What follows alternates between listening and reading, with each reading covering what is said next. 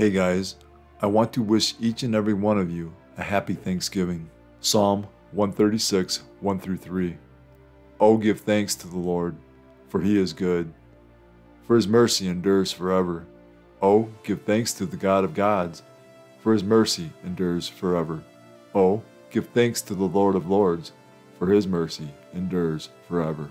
One of the benefits of praising God is bringing him into your life.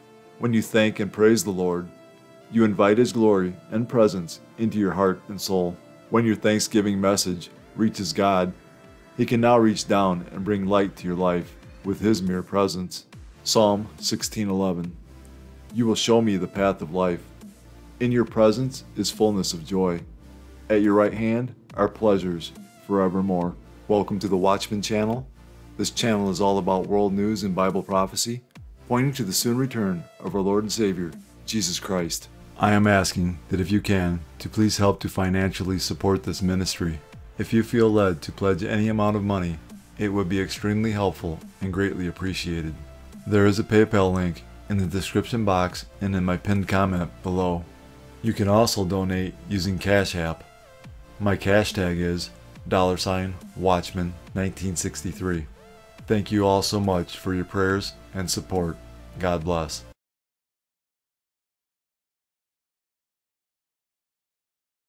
1 Peter 5:8. Be sober, be vigilant, because your adversary the devil walks about like a roaring lion, seeking whom he may devour.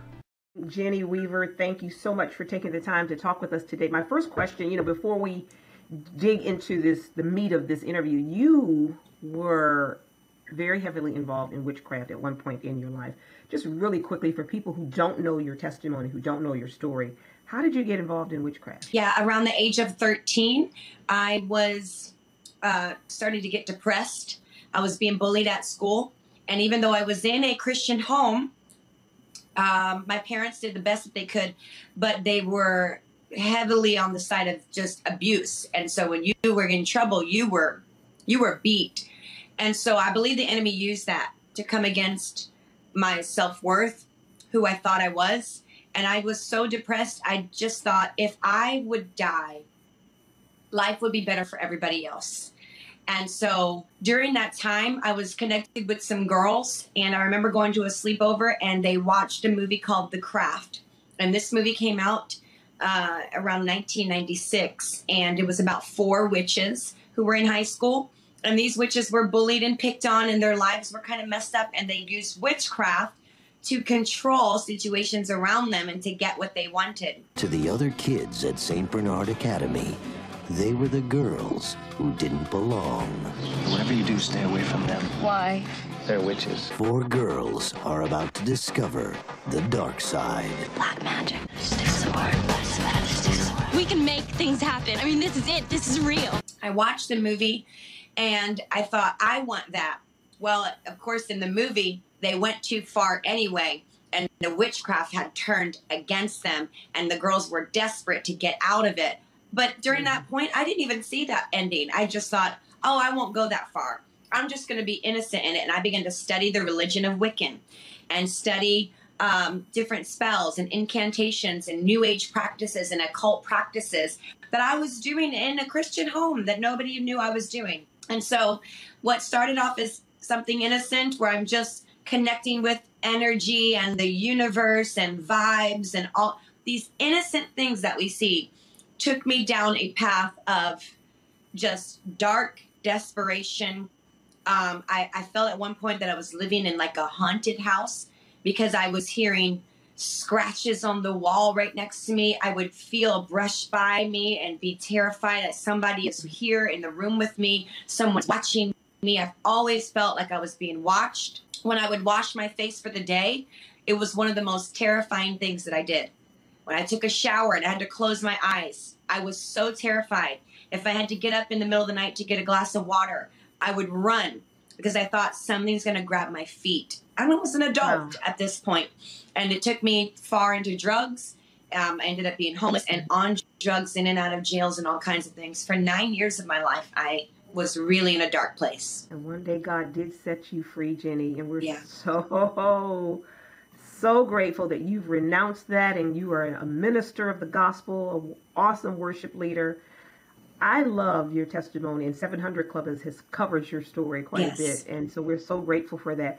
But you know, Jenny, it's so troubling to see that witchcraft and the occult is really on the rise. I mean, we're seeing it in stores. We're seeing clothing promoting, hey, I'm a good witch, or I'm a bad witch, you know. Right. We're seeing even witches having workshops and retreats and all these things.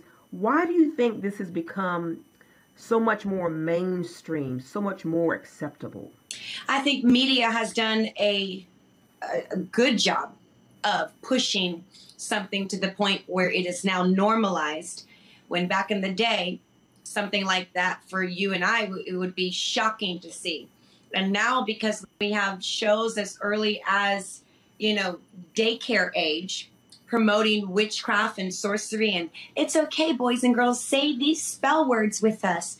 And it's so ABC preschool witchcraft that it gets into the hearts and the minds of people, including the people in church and people who are not really connected with the Lord and don't understand.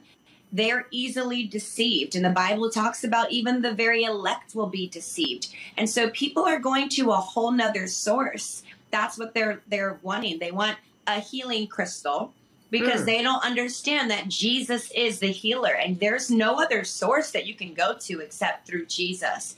And so I'm seeing a rise of this. I'm seeing it become very trending on TikTok and things like that.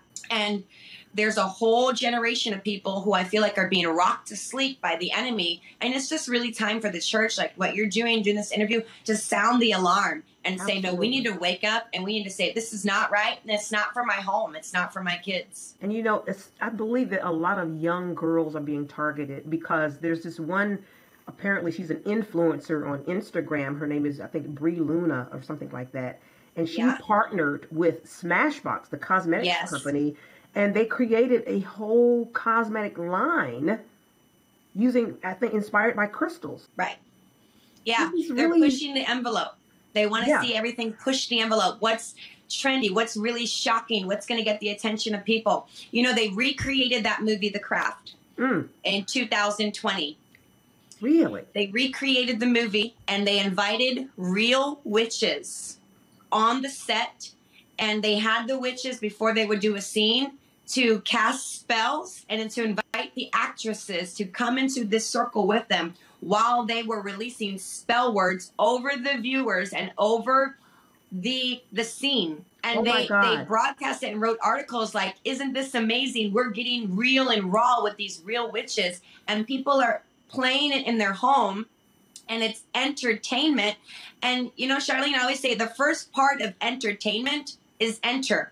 So be careful what's entering your home. Absolutely. I wouldn't have that in my home, but it is definitely a shock factor that our generation is really gravitating towards. That is so shocking. I didn't know that. We were certainly going to make sure that people are aware of that. I understand, Jenny, that a lot of people are burning sage. What's your take on Christians even burning sage, and what's that supposed to do? Burning sage is something that I did while I was practicing witchcraft.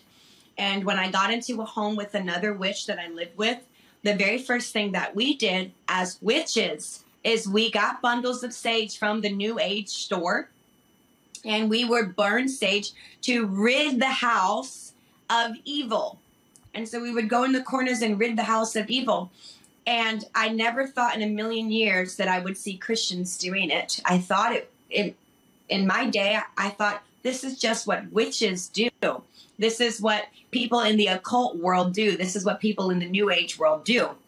And now there's so much mixture, and it's passed down information that people don't know the origins. And it's really from, if we go all the way back, we can see that it is steeped in witchcraft, where you're communicating with spirits, you're communicating with the dead, and you're trying to push these things back. But the only thing that will do that, the only thing that gets rid of evil is the Spirit of our God, period. Amen. And so I personally don't practice that. I don't come in partnership with that. I don't recommend it for anybody. If you're trying to clean your house, and get some Lysol. Amen. And if you want the evil to go, call on the name of Jesus. Amen. Anoint your house with some holy anointed oil that's been prayed over in the name of Jesus. That's right. That's right. So, Jenny, what are some other red flags that people should look for that something may actually be occultic or witchcraft? Well, we're seeing a rise of the, like I said earlier, healing crystals. Crystals that give you energy. And when I have conversations with Christians, their genuine question to me is, well, didn't God make this? So isn't it okay? And I just want to caution people that just because something is here and it is made, like, for instance, I can make drugs here. Drugs are on the earth. That doesn't mean that I should be partaking in it and putting it in my body. Absolutely. And so we need to be careful that we are going to the source. We're seeing healing crystals. We're seeing people wearing these third eye necklaces. We're seeing people that are channeling their energy and chakras, and people communicating with ancestors and getting their ancestors' spirits to give them power. I'm not talking about the world. I'm talking about, I'm having conversations with Christians who are doing these things. Wow. Dabbling in things that the origins of the event, like the event that we have coming up this weekend, Halloween, dabbling in these origins, where the origins, when you go back, you can't separate that it was steeped and done in witchcraft and the demonic realm. And so I would just caution people, just be mindful of what's coming into your home through movies, music, entertainment. I went to the store that's a very popular store, and I even hate to say their name, but it was Marshall's. Marshall's. And I was just blown away that Marshall's had actual witchcraft books, like, oh, you can come in here and you can do a spell, and then you can get this sage, and you can get these healing. It was like a whole kit, and they're selling it like it's a holiday kit that you would buy someone. And so it's really starting to be very mainstream, and I just feel like the church needs to be aware that we need to stay away from all things. The Bible says to stay away from those things of darkness, but rather expose them, not to partake in them. Man. What's your advice to people who, Christians perhaps, and others, who have dabbled in these sorts of things but really didn't understand the real danger involved with those things? What's your advice to them? What should they do? Yeah, I would absolutely say have a conversation with the Lord, always going to the Lord and saying, Father, I'm just asking you to cleanse me, wash me clean. God, I don't know if what I dabbled in, if that was okay or not, but I just want to make sure, God, that I'm right with you. And I ask you to rid me of any connection to anything in the demonic realm, the occult realm, or new age practices. God, I want to follow your truth. And so just having that conversation with the Lord, and then purposing in your heart that you're going to ask the Holy Spirit for guidance everywhere that you go. We are getting a lot through our eye gate. We're getting a lot through our ears, what we hear, what we see all the time, asking the Lord, God, I need your protection today. I want to know the truth. And then if you have dabbled in things, like I have had to do this, I have dabbled in things, not dabbled, I was fully immersed in them.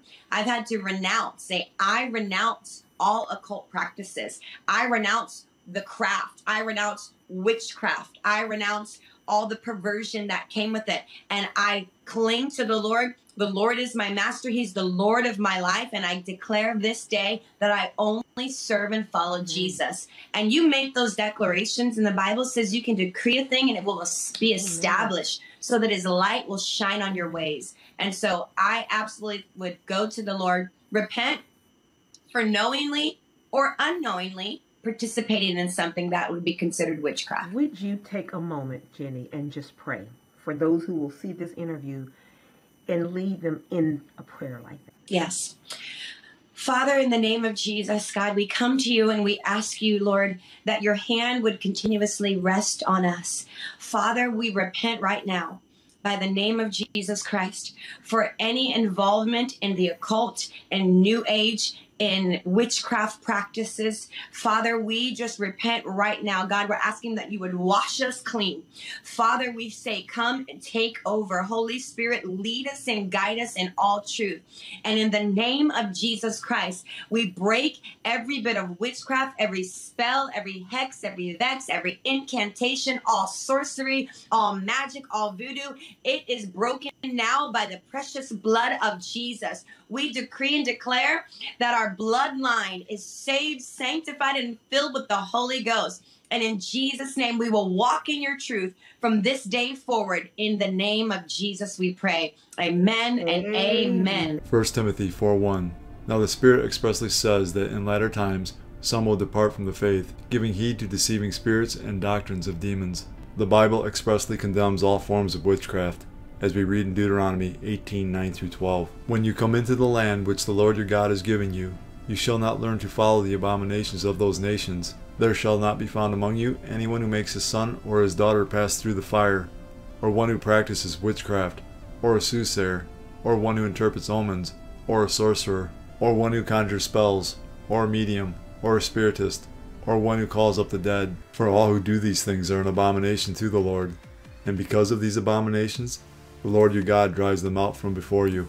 God takes witchcraft very seriously, and the penalty for practicing witchcraft under Old Testament law was death, as we read in Exodus 22:18 and Leviticus 20:27. You shall not permit a sorceress to live. A man also, or woman that hath a familiar spirit, or that is a wizard, shall surely be put to death. They shall stone them with stones, their blood shall be upon them. The New Testament condemns witchcraft as well. Galatians 5:19-21.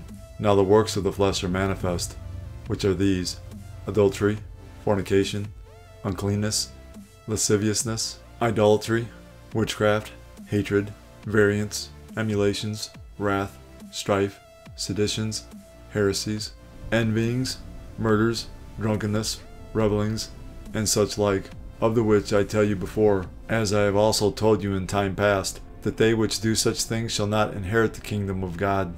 Witchcraft is Satan's realm, and he excels in counterfeiting what God does. When Moses performed miracles before Pharaoh, the magicians did the same things through demonic power, as we read in Exodus 7:8-11. Then the Lord spoke to Moses and Aaron, saying, When Pharaoh speaks to you, saying, Show a miracle for yourselves, then you shall say to Aaron, Take your rod and cast it before Pharaoh, and let it become a serpent. So Moses and Aaron went into Pharaoh, and they did so, just as the Lord commanded. And Aaron cast down his rod before Pharaoh and before his servants, and it became a serpent. But Pharaoh also called the wise men and the sorcerers, so the magicians of Egypt. They also did in like manner with their enchantments. Any practice that dabbles in a power source other than the Lord Jesus Christ is witchcraft. Revelation 21:8 includes witches in a list of those who will burn in the lake of fire. But the cowardly, unbelieving, abominable, murderers, sexually immoral, sorcerers, idolaters, and all liars shall have their part in the lake, which burns with fire and brimstone, which is the second death. Christians must renounce any involvement with witchcraft, following the example of the earlier believers in Acts 19:19-20.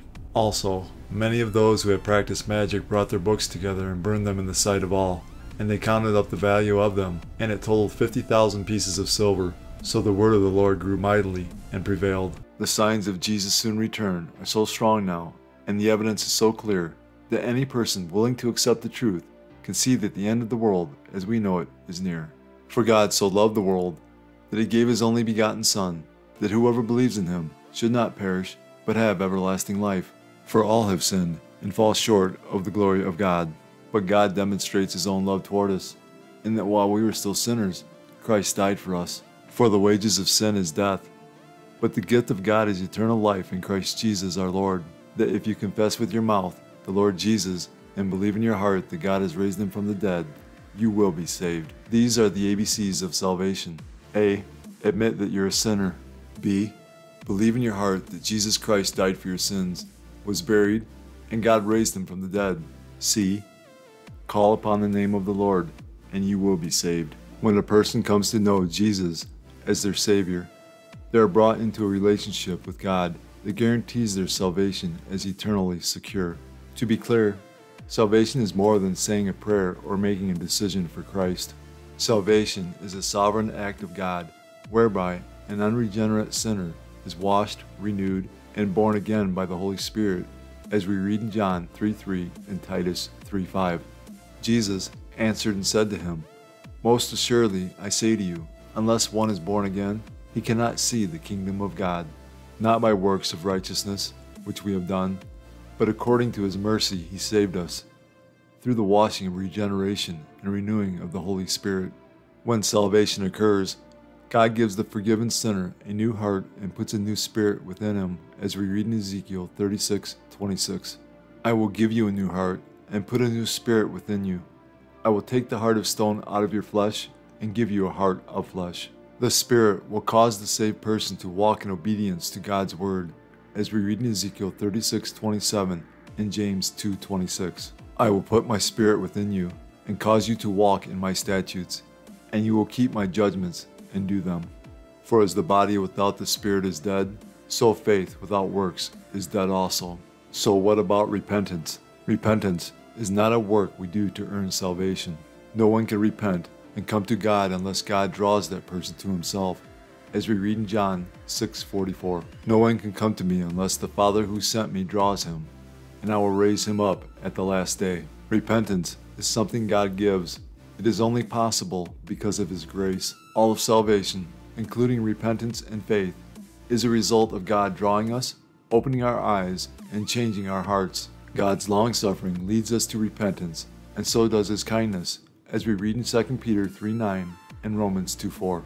The Lord is not slack concerning his promise, as some count slackness, but is long-suffering toward us, not willing that any should perish, but that all should come to repentance.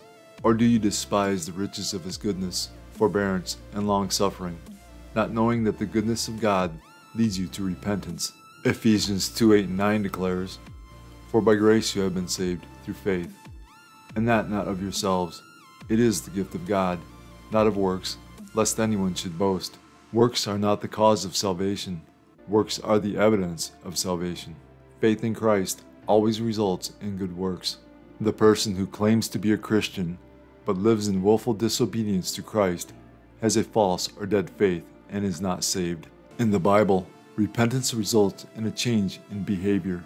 That is why John the Baptist called people to produce fruit in keeping with repentance, as we read in Matthew 3:8. Therefore, bear fruits worthy of repentance.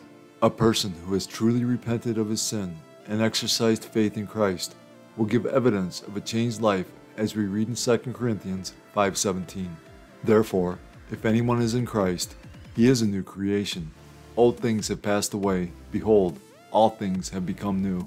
A person who has not repented of their sin and exercised faith in Christ will give evidence of the works of the flesh, as we read in Galatians 5:19 through 21. Now the works of the flesh are evident, which are adultery, fornication, uncleanness, lewdness, idolatry, sorcery, hatred, contentions, jealousies, outbursts of wrath, selfish ambitions, dissensions, heresies, envy, murders, drunkenness, revelries, and the like, of which I tell you beforehand, just as I also told you in time past, that those who practice such things will not inherit the kingdom of God. A person who has crucified the flesh and belongs to Christ will give evidence of the Spirit, as we read in Galatians 5:22 through 24. But the fruit of the Spirit is love, joy, peace, long-suffering, kindness, goodness, faithfulness, gentleness, self-control. Against such there is no law. And those who are Christ's have crucified the flesh with its passions and desires. Believers are born again, regenerated when they believe. For a Christian to lose his salvation, he would have to be unregenerated. The Bible gives no evidence that the new birth can be taken away. The Holy Spirit indwells all believers, as we read in John 14:17. The Spirit of truth, whom the world cannot receive, because it neither sees him or knows him, but you know him, for he dwells with you and will be in you. The Holy Spirit baptizes all believers into the body of Christ, as we read in 1 Corinthians 12:13. For by one Spirit we were all baptized into one body, whether Jews or Greeks, whether slaves or free, and have all been made to drink into one Spirit. For a believer to become unsaved, he would have to be unindwelt and detached from the body of Christ. John 3:15 states that whoever believes in Jesus Christ will have eternal life. If you believe in Christ today and have eternal life, but lose it tomorrow, then it was never eternal at all. Hence, if you lose your salvation, the promises of eternal life in the Bible would be in error.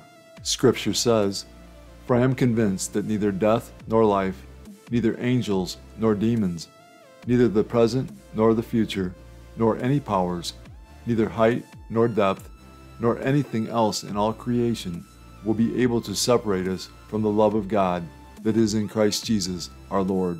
Remember, the same God who saved you is the same God who will keep you. Once we are saved, we are always saved. Praise God, our salvation is most definitely, eternally secure. Time is short.